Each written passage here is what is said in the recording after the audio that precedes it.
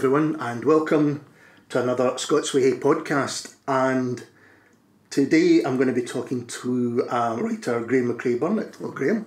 Hi, sir. Thanks for having me. Thanks for joining us again, because last time we spoke to you, I think it was just after the publication of your second novel, His Bloody Project. Yeah. And I think it's fair to say quite a lot has happened to you in that book since then. I've had quite a year, definitely, yeah. And we're going to talk about that later on, hopefully. But I'd like to start with talking about your new novel, The Accident on the A35, which is a sequel to your first novel, The Disappearance of Adele Bedeau. So tell us a little bit about The Accident on the A35.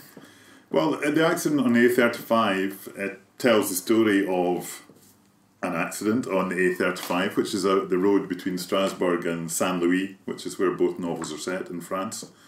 And it's really, at the end of The Disappearance of Adele Bedeau, as you probably remember, I had this device whereby I pretended that the novel had been written by a cult French author called Raymond Brunet, and I had merely translated the novel. And Raymond Brunet's father, as we learn in the afterword to that first book, was killed in an accident on the A35. So the new book is really Raymond Brunet's sort of fictional exploration of the events surrounding the death of his own father. Yeah. So it feels much more to me like a Raymond Brunet book. So I'm writing almost in his persona. Right. But you know, the detective character George Gorski makes a return. Yeah. And he gets involved in trying to find out where the victim of this accident has been on the night that he dies. So that's the kind of setup of the book. That's interesting. So in your head, it's not so much that this is another George Gorski novel. Yeah. More. It's a Raymond Brunet novel. Okay. I think with Adele Bedeau, there was an element when I was writing the book. I was conscious that I would have been translating the dialogue of the characters because they would have spoken to each other in French. Mm-hmm. And I wanted, because I'm a huge Simenon fan and I read a lot of sort of European literature and translation, and I often feel that there's a certain texture that translations have, particularly ones of a certain period. And I was trying to give the book that feeling of slightly dated feel, mid-20th century feel, and self-consciously used language and vocabulary that seemed appropriate to that era.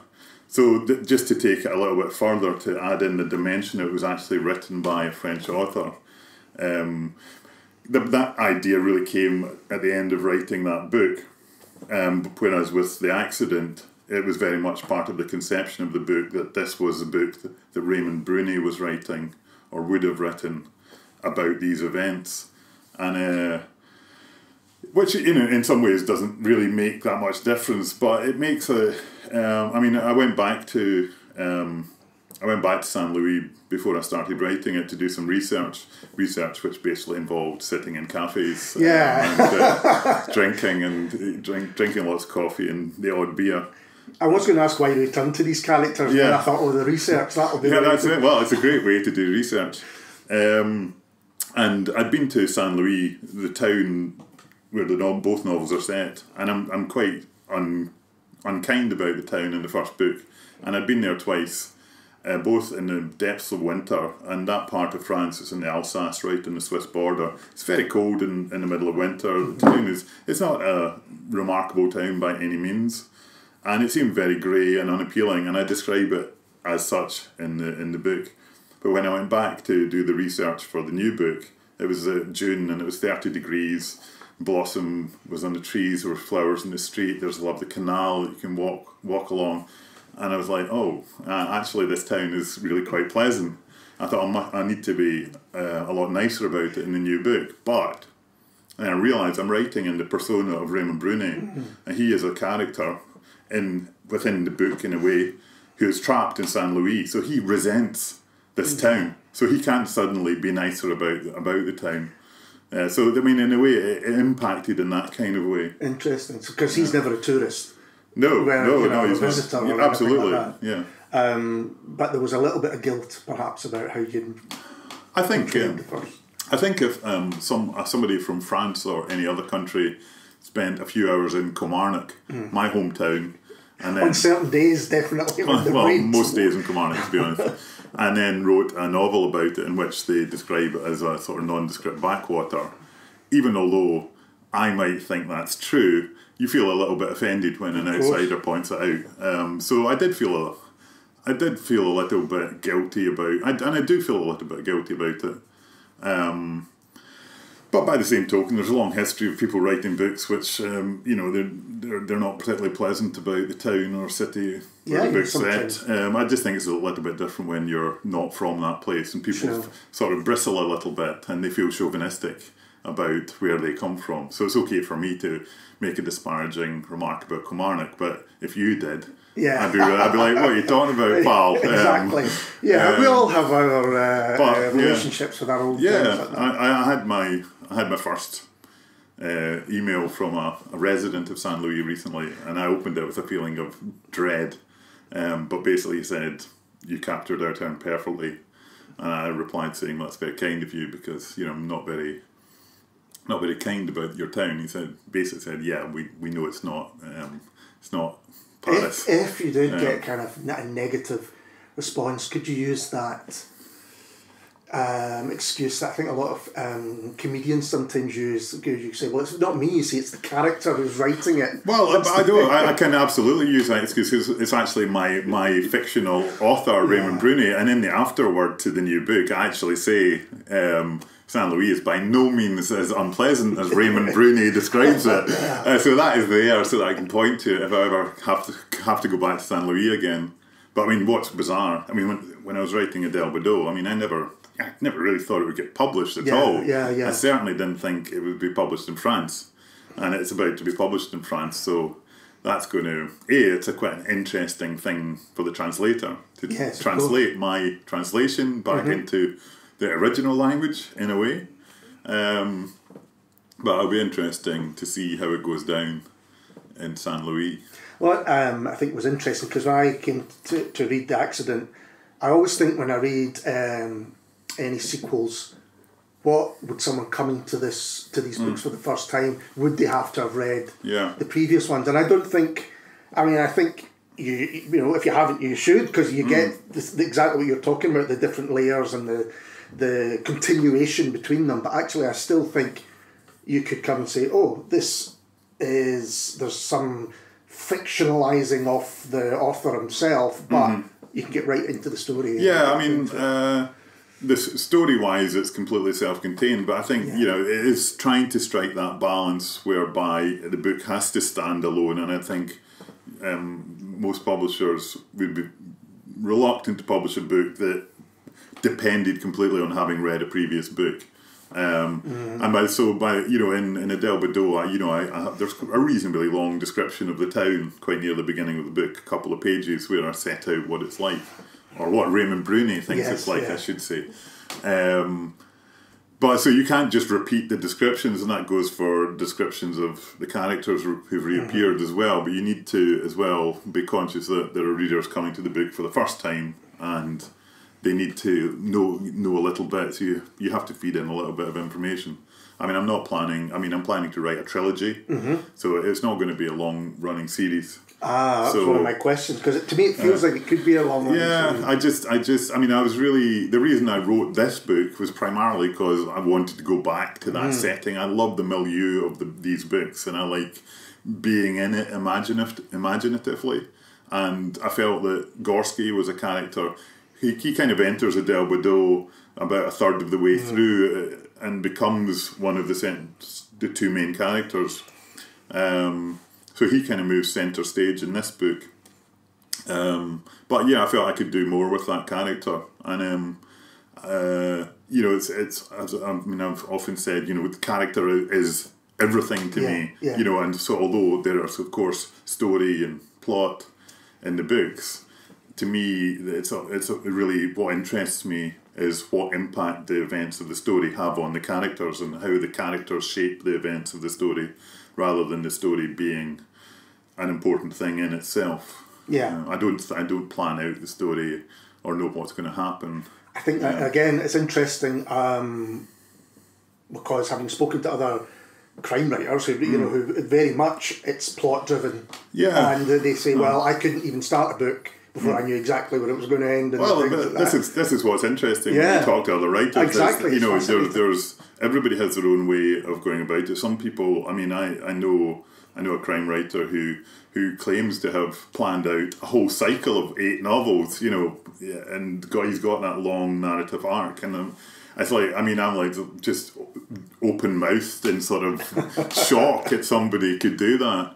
And you know, I absolutely don't think there's a correct way to do it. No. But I struggle tremendously even with the plots in my own books, and the sort of, I think for non-writers, the idea that putting the events in the correct order, you would think that might be one of the easiest thing, or it would be very obvious. But that's the thing I struggle most with. And the reason I don't want to plan out the plot is because I want the characters, if a certain event happens in the novel, their reaction to that event will shape the subsequent events of the book. So until I know who the characters are, then I can't know what's going to happen in the story. And you know, I knew who Gorski was because I'd already written about him, so I can put him into a situation. I know what he'll say, more or less, and I know how he'll behave. I know what will make him feel aggrieved or, you know, happy or whatever. Whereas with the other central character in this book, who's a 17-year-old teenager, Sartre-loving teenager, you know, I didn't, when I started writing that character, I didn't really know, you know, what's he like, how unpleasant is he, how pretentious is he pretentious, or is he just an ordinary kid, you know? So I had to work that out through a sort of process of writing and rewriting, and I would start writing certain scenes, and I didn't really know what he would say because I didn't know the character at that point, so it was kind of toing and froing about the process. I think that's really interesting comparing those two characters in particular, because I think one, Gorski is an older man. You learn a little bit more about him. You learn relationships which haven't worked so well, and where you've got the young Raymond who. He doesn't know, I think, what he's going to say or what he's going to think. He's in this real kind of learning process, and I think it really worked. It maybe wouldn't have worked with someone who wasn't his age or roundabout. Yeah, well, I mean, it's one of the interesting things for me, and this is completely not deliberate, but all 3 of my books feature a 17-year-old boy, or in the first book, there are flashbacks to where the central character, Manfred Baumann, is 15, 16-ish, so that sort of late teenage years. Roddy McRae in his Bloody Project is a 17-year-old boy. Yeah, I forgot that, and it is this, as you say, there's a difference between being on that sort of cusp of adulthood and being an older, you know, late 40s man like George Gorski. And I think for Raymond Bartlemy, as opposed to Raymond Bruni, you know, the death of his father at the beginning on page 1 of the book is a kind of, he feels kind of liberated by it, and there's a sense of the shackles have been taken off, so he's able to behave in ways that he previously wouldn't have dared to. And you know, that's something you kind of realise it's happening after you've written certain scenes, as opposed to thinking this is how he's going to understand the situation. But then he goes off he begins his own sort of investigation as well. So there's these 2 investigations going on in parallel. It's funny, there's no doubt that it's driven by the characters, because you know, you've got this accident at the beginning, but as you start to get involved with the characters, you almost forget that accident's happened, because you're like, oh, well, how's this relationship going to work out, and what's he going to discover when he meets these people? And even you know, you've got these kind of 2 central characters, but all the other characters are equally as memorable. Like, you know, Raymond's mother is a fantastic creation. Lucette. And you know, even things like barmen or other people that Raymond goes on to meet, you just think, okay, you can see they have to be as real for the reactions to kind of ring true. I mean, I think it's that. I mean, you know, trying to achieve sort of good writing is especially because I write through a sort of controlling consciousness, so we see the world through the eyes of the characters, and I never enter the mind of another character in a scene, and that limits somehow what we can learn about the other characters, because we can only know what Raymond knows or what Gorski knows. But at the same time, I always try to invest these kind of secondary characters with something, to bring them alive a little bit. So it's nice to hear that you've responded to that. Oh yeah, absolutely. So let's talk a little bit more about Raymond, because to me he kind of reminded me of characters from Camus or from Trocky, or these kind of the inaction is almost as important as the action. It's like almost overly thinking, how should I act, how should I react, and in some ways doing nothing. And he gets a knife which he's going to carry about with him, and which makes you think, well, is he ever going to do anything? What were these deliberate kind of ideas that you thought you would put into this character? In terms of these references to... Yeah, in terms of references to existential there's not any deliberate allusions, although there are a few little allusions in the book, but they're not important that people would... I don't like the idea of allusions which kind of privilege a reader who gets the joke, and a reader who doesn't get the joke is kind of left out. I don't disagree that Raymond is in the tradition of those characters, and the reason he is in the tradition of those characters is because these are the kind of books I like. And, I think Young Adam is a great Scottish novel. L'Étranger, like Raymond Barthelme, when I was a teenager, I read Camus, or at least read L'Étranger, and it had a huge impact on me. And these characters who are sort of very outwardly blank and almost sort of sociopathic in their relationship with other people, and they seem alienated and ill at ease, and they have this idea that they are acting and performing or being inauthentic. Yeah, I mean, at the very beginning, when Raymond first learns of his father's death, I mean, what a terrible thing, one of the worst things anyone could ever learn. Yeah. You almost get him saying, how should I act? Absolutely. But then I suppose I personally feel these kind of thoughts, how do I have a strong perception of how people are perceiving my behaviour, and do I meet their expectations or do I not? And in these sort of very stressful situations where Raymond's been told by a cop that his father's been killed in an accident, and actually, he doesn't feel what he thinks he should be expected to feel, which is terrible grief. He feels this feeling of, liberation sort of thing, which, and again, I think the sort of feeling about like teenage boys, that they are a bit sort of psychopathic, and, they're, it's that, not fully... They're self-centred and they see the world purely. This is really unfair on teenage boys. You have a big audience of teenage boys. I don't know. I'm sure the teenage boys who listen to your podcast are not like that at all. No. And it's probably just that I was like that. He doesn't behave. He doesn't know how to behave. Yes. And so he has to think how he should behave. And of course, as soon as you think, how should I behave, then...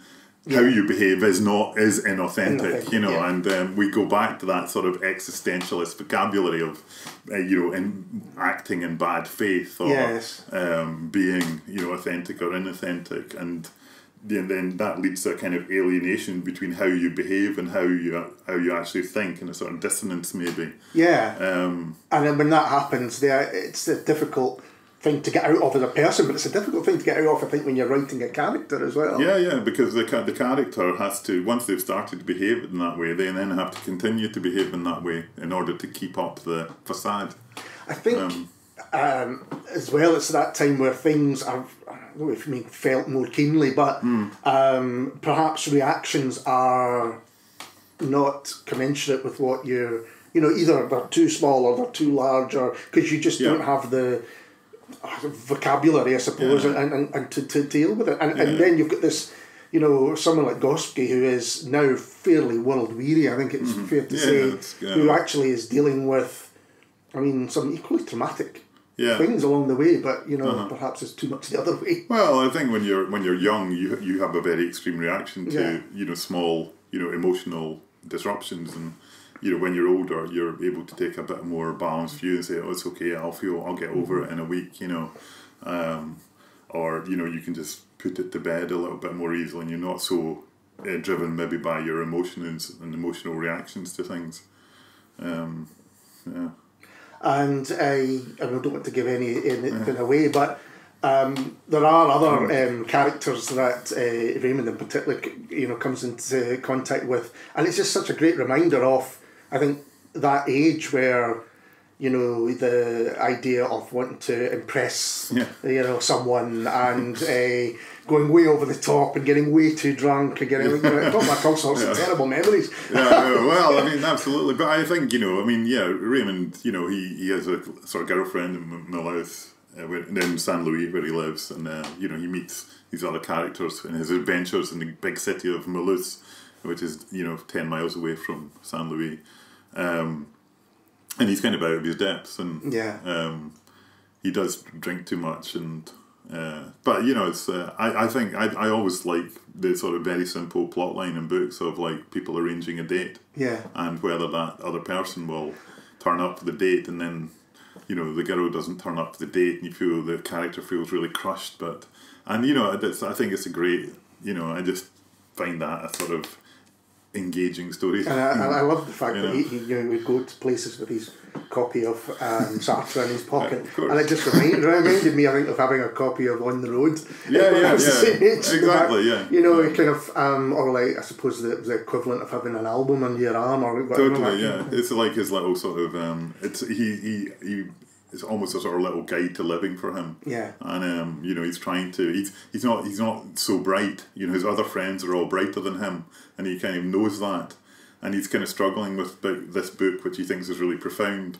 And it's not the Sartre book isn't in the book in order for me to endorse it as a sort of, you know, a manual, a life for users manual sort of thing. But I think to Raymond it kind of is, and he's trying to grapple with the questions that Sartre's characters are grappling with. Whether, I mean, in the writing of the book, there was a moment where I was up north, and I had a week or more, and it was in the winter, and a dark night. You've got some time to think, and you know, there was a particular moment where I kind of thought, look, if I want to have my character sitting reading The Age of Reason, I'll bloody well have my character reading The Age of Reason, because you kind of feel that some readers may find this quite risible, and but that thing is, that's what I want to write about, and you know, it's real for Raymond. And I think it absolutely fits the character. So perfectly. And I had a bit of fun with that, and now that I've done a couple of events for the book, and I've read the scene where we first meet Raymond, he's reading The Age of Reason, and people seem to find it really funny. But in a good way, you know, I was like, okay, this is good, because it is actually quite funny, and there's a humour in this, which I don't think detracts from taking the book seriously. But it's nice when people respond in any way, and you know, it's sort of affectionate laughter, or the laughter of recognition at this sort of rather pretentious young man. Because it's serious, and you should take him seriously, but it also reminds you of the times where you think, well, that I was similar to that, or you know, and I suppose there, but for the grace of God, it could have gone more serious, could have gone taken a different turn. So you say there's definitely going to be a trilogy, is that right? Well, that is not my. I could say 100% that there will not be a series of Raymond Burnet books. I mean, it's even set up in the preface to this book that there were 2 further manuscripts, and it's also that I think, I mean, talking about, you know, other long-running crime series, I think those can exist because the writer puts their character in the situation of a new narrative. So they're really about, here's a case for my detective, and you know, that's not to do that kind of thing down, because you can bring in all sorts of social issues or topical issues, etc. I can't remember if you mentioned it last time, but I was used to be a big fan of the McBain books, where it was all characters. Yeah. Lots of different ones, but that's basically what happened. Yeah. A bit like, I suppose, some of the Hill Street Blues, where you put different situations every time. Yeah. So, but because I really care about the characters. I mean, I'm not saying other writers don't, but what I care about is the characters. So, although there is a narrative in both of these French books, it's about what the narrative does to the characters. So, I feel the trilogy will be about Gorski rather than just giving him new stories. I guess the reason I thought this, if you could have been a series, is down to Gorski, because I think this is a great character, and I know, you've said it before, how much you're influenced by George Simenon, and he wrote. Yes, he was 75, I think. Macrae books. 75 Macrae. Yeah, I mean, obviously. But he also wrote his books in 11 days, and it's I think there's the other thing about trilogy is it has a kind of unity, and so when I get round to writing the third one, I want it to have some sort of way of bringing together the three books. I mean, in some way, I don't know how I'm going to do that yet, but there's something pleasing about that. And I don't think I could retain enough interest to continue, or I would feel I was repeating myself. And it's like the town. I've been been imaginatively in the town. I've described the town. How many times can I do that? It's so, as I said before, I really enjoyed being back there, but I don't want to just string something out just because I created a character that I could give him new cases to deal with. It's just, it doesn't excite me. Right. Okay. It takes long enough to write a novel. I think if you're not really, really fired up by the idea, you'll probably fall by the wayside. And I think it might show in the writing as well. I can understand that. So, as you say, Simenon's known mainly for Macrae books, but wrote many others. If you are coming to Simenon, and a Macrae aside, would you have any recommendations for us? Well, I always recommend the non-Macrae books because they're the ones I enjoy most. I mean, I think the Macrae books Macrae is a great character, and they're always, the standard of the quality of writing is amazingly consistent given the number of books he wrote. And they're always full of these brilliant descriptions of cafes and bars and canals and all that stuff. But I personally prefer the roman dur, as they were called, just because they're self-contained. I think they tend to focus on the psychology of the central character, whether they're a criminal or not, which they're not always. The ones I tend to recommend are The Blue Room, which is kind of about an affair in a provincial town. Simenon's brilliant on provincial towns. It's also in print, which it's important. There's one, my personal favourite Simenon novel, which is out of print at the moment, is called The Little Man from Archangel. Right. And it's about Jonas Milk is the central character, and he has a stamp collecting shop, not unlike the shop in Mulhouse in my own book. And he lies about the whereabouts of his wife one day, and if this tiny event leads to every other event in the novel, and that's what Simenon does for me. Is like he takes a really small, often insignificant event, and he just teases out his narrative from that one incident, and it's about how does this impact on the character, some act that they may have committed without any great forethought. And the Little Man from Archangel is a really good example of that. There's some really obscure ones like The Magician, which is about an alcoholic aging magician, and the writing in that is just phenomenal. Yeah. And it's almost entirely unknown here. Yeah. So there's lots of gems to discover. I mean, you wrote hundreds and hundreds of Well, I think it's about 200, but he also wrote hundreds under assumed names. Yeah. So maybe 500 novels, but I think about 200 odd under his own name. That's incredible. Which is just amazing, and there is the odd duffer. I'm sure. And I've read a few, but as I say, the quality is really incredible, and he was the thing I always want to say about Simenon is we always end up talking about how fast he wrote, how many novels he wrote, but actually, and even in I've read the biographies, and the biographies they tend to say, oh, he was living in such and such a place in this year, and he wrote X, Y, Z novels, but there's never really much. People don't go into the novels as individual works of fiction. In any detail, because there isn't time because there's so many of them. And I tend to think that if Simenon had written 10 novels, he would be regarded as one of the very greatest writers of the 20th century. To me, he's a far superior writer to Camus or Sartre. But we lose sight of the quality of his best work because there's so much of the work. We don't, That's often the case, isn't it? Yeah. I mean, Camus' oeuvre as a novelist is very slim. Basically 3 books, really, with some other sort of versions of. And I don't particularly rate The Fall, as I reread it recently. I'm like, yes, this is not great. Well, I mean, Chalky's really comes down to Young Adam and Kane's book, I suppose. I suppose so. Yeah, which I've never finished. And then some kind of. Helen and Desire. Yes. I've read that. You have to do that. Yeah. But I think you're right. I think that in a way it's great because obviously it allowed him to keep going and he loved writing and all those things. But sometimes having one or two that kind of hit the mark.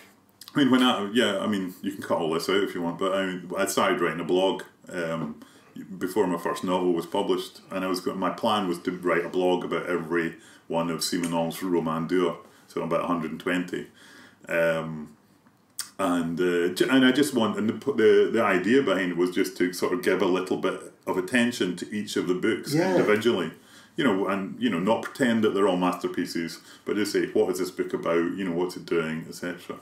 I mean, I haven't really had time to keep it up. I got about 25 books in. Oh, that's good. They're all still up online. Okay, excellent.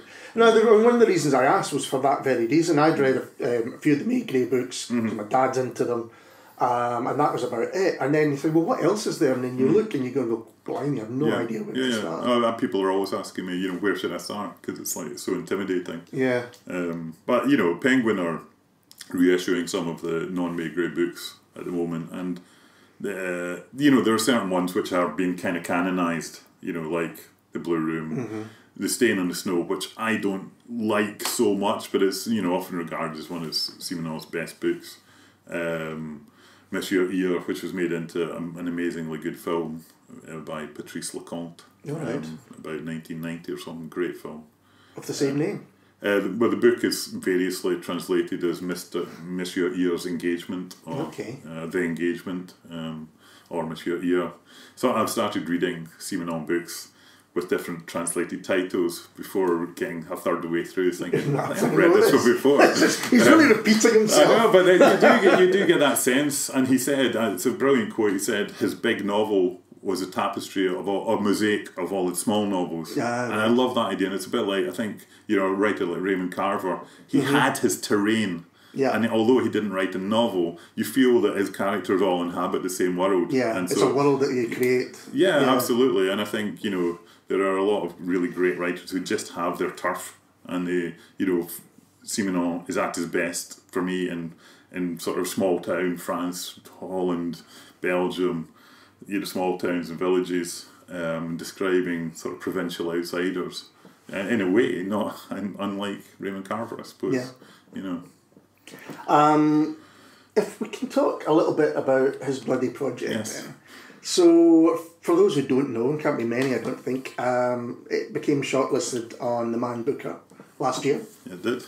And I take it everything just went a bit mad after that. So tell us a little bit about what happened, because I'm interested to know. Well, I mean, as you say, everything went completely mad, and my world was transformed, not even when the book was shortlisted, but when it was longlisted. And you know, at that time I wasn't a full-time writer. I was making my living, or most of my living, by doing bits of editing work and by doing painting and decorating jobs. And I was actually, when I got the phone call to tell me that I was on the long list, I was actually painting the ladies' toilet of an accountant's office in Kilmarnock. So I had to go and tell the people who are employing me that I'm going to have to take the rest of the day off because I've been longlisted for the Booker Prize, which probably sounded a bit odd coming from their painter and decorator. Yeah, from my wife's locked herself out or something like that. They were like, yeah, right, all right, at least it's original. So yeah, and you know, from the very beginning, you know, the attention from publishers abroad, and obviously it has an immediate effect on the sales of your book. And then we go on to the shortlist. I say we because I feel like this was something I was doing with Sarah Hunt, my publisher, you know, which was very much part of the story because of the small publisher. And I always found myself saying we because we were a team. Understandably, I think, yeah. So we got on the shortlist, and then it just gets racked up to another level. You're involved in all sorts of fantastic events and reading to 1,000 people. And so this at the moment was just after being on the long list. Well, the long list brought a lot of attention in terms of publishers abroad, right? But then the official Booker events are mostly for the shortlisted authors. So it's you don't realise until you're inside it that it's an incredibly massive thing with a worldwide reach. And I think especially because I was an author who was pretty much unknown. Yeah. If you're J.M. Coetzee, you already have deals with publishers around the world. Of course. So I was a new kid on the block, and the aspect that the book was sort of a crime novel generated a lot of interest as well. But it brings your book to an audience that doesn't know about it. I mean, up till that time, it might have sold 1,000 copies. It wasn't doing very well, and that suddenly it's on the front. It's on the front table of Waterson's, and I know how important that is because I've worked in bookshops. Yeah, of course.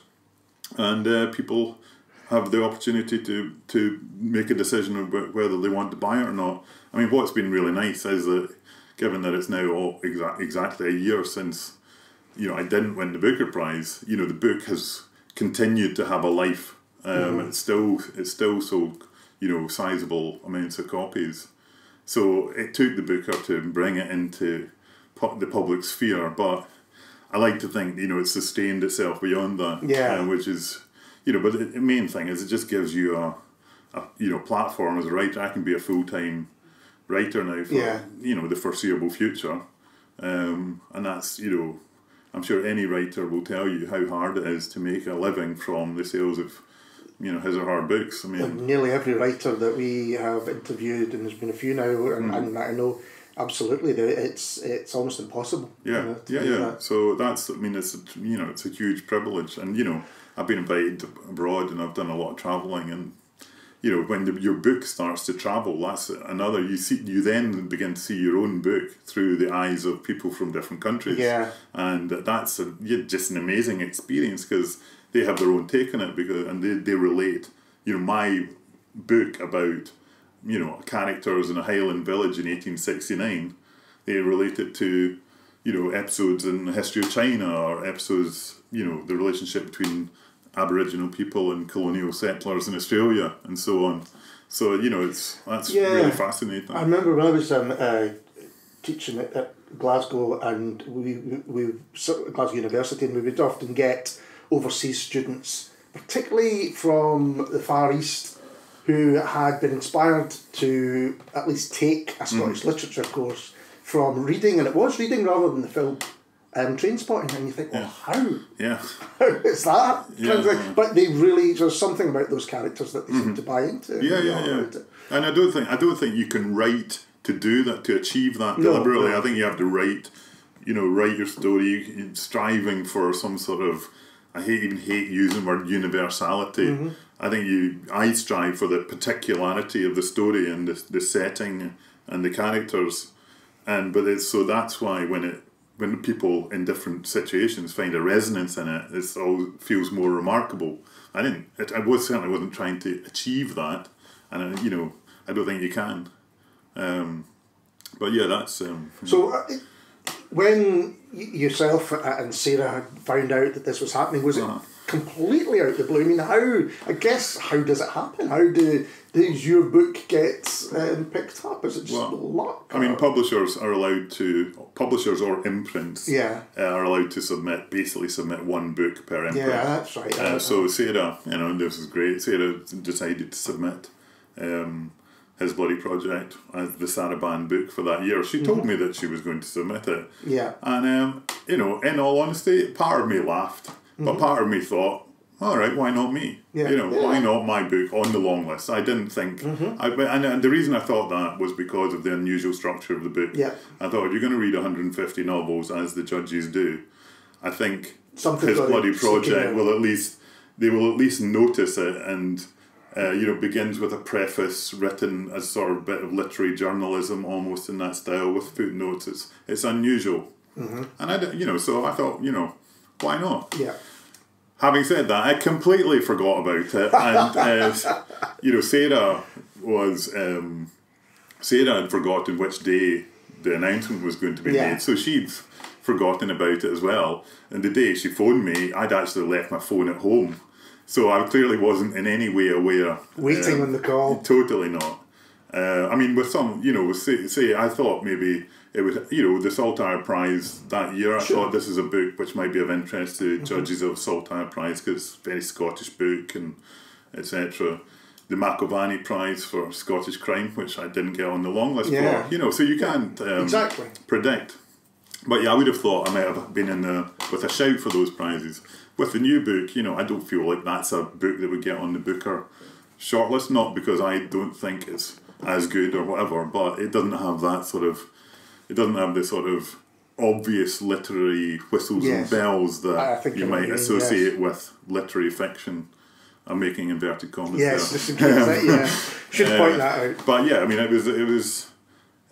came completely out of the blue for me. And I told the people I was decorating for that I'd be back in a couple of days to finish the job. And it's still waiting to get finished. It's still waiting. That wallpaper is still unhung. Could you say, when people are, you were saying how, when the book was out and it was selling and it maybe sold 1,000 or something like that, that's kind of par for the norm of a book in Scottish novel, Exactly. I mean, it is. I mean, I think Adele Badeau had sold 1,000 or 1,500 copies. And that's a respectable benchmark for a debut novel, and this is why it's so difficult for a writer to make a living. Of course. And the writers make their livings through teaching and creative writing courses, chairing events, editing work and so on, or copy editing, all these sort of... So you have a little sort of... I mean, in a way, the writing of a novel is almost an advert for your skills. Yeah. And you get employed to do other stuff.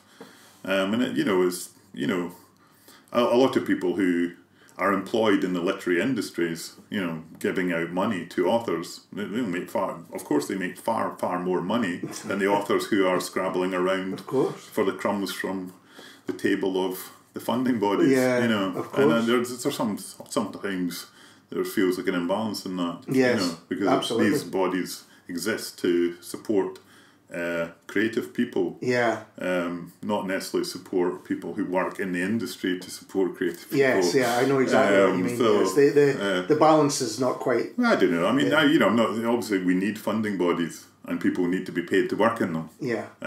But anyway, it's very difficult, and that's in a way why one of the reasons literary prizes are, I think, important, because they can bring novels that have gone under people's radar to people's attention. So after, I suppose it didn't really calm down. I presume it's still been pretty crazy.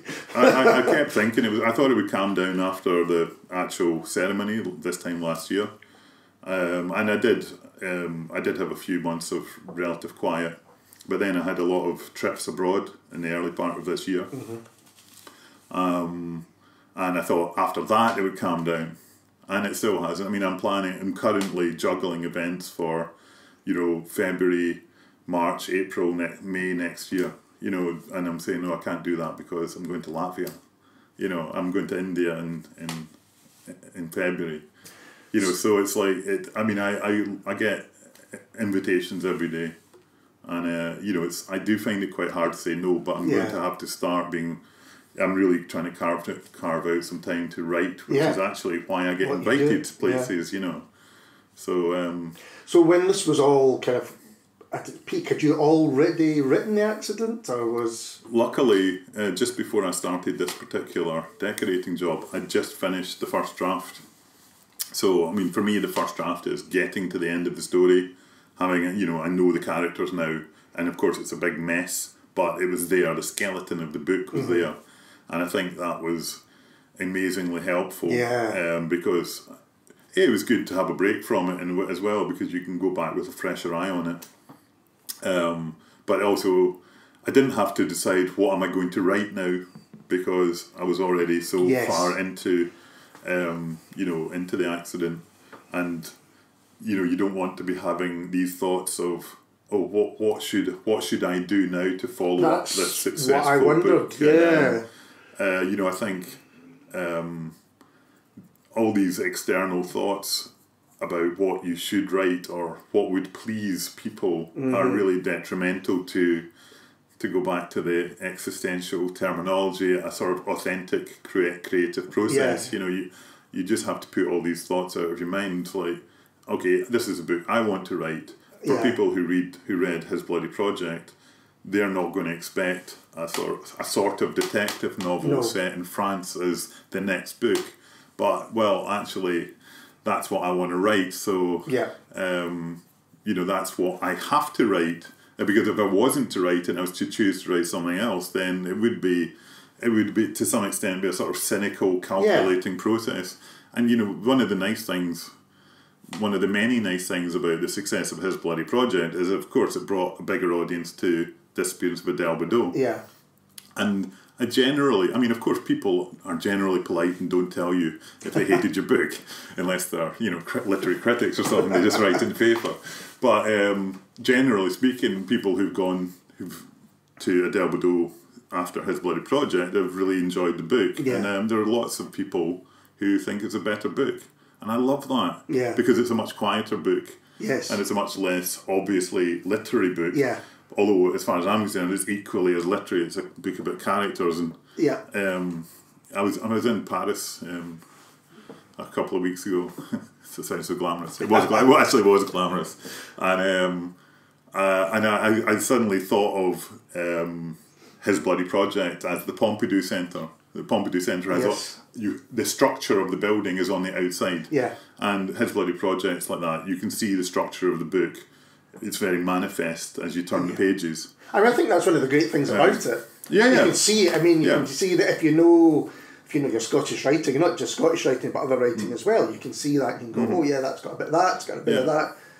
But I think, it's like you were saying earlier on, you know, you don't want to smack people around the head with these things, but it's there if you're willing to look that was just that was part of the conception of the book. Yeah. But the other books are equally as structured. It's just that the structure is kind of invisible in a more sort of normal novelistic way. So I think people would think, oh, that these other books are very easy to write. They were actually much, much more difficult to write. And The Accident is easily the most difficult book I've written. Yeah. You know, because I didn't know what was going to happen. I had to find the characters. I didn't have a story. So, you know, you really... you don't have much to go on. Whereas His Bloody Project, it's kind of high concept, as they say in the TV business. It was high concept in terms of its structure and just the concept of a murderer writing his own account of the events leading up to the murders is in a way quite high concept. I mean, do you ever think yourself, I'm writing in a tradition of, you know, European 20th century literature, or I'm now writing in a tradition that, or is it not as... Well, I think about it when people... I don't mean that to sound cynical at all. No, but I certainly didn't before, because you certainly don't... You're not...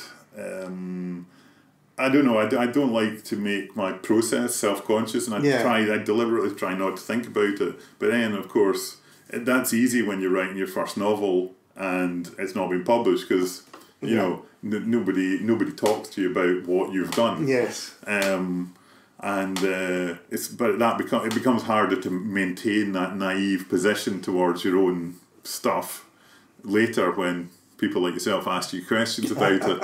I mean, and both you and a guy in Germany called Robert Wirth, who's a sort of a young academic over there, wrote reviews of his bloody project, we placed it, so solidly within the tradition of Scottish fiction, the Scottish novel.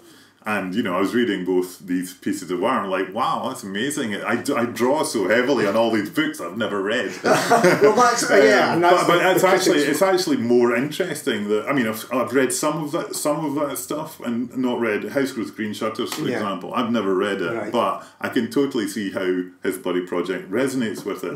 And it becomes a much more interesting thing when, even although I haven't read some of this literature, the book that I've written chimes with it, and you start thinking, is there something here in the sort of Scottish psyche, and I'm repeating these tropes that from 200 years of Scottish writing. Very interesting.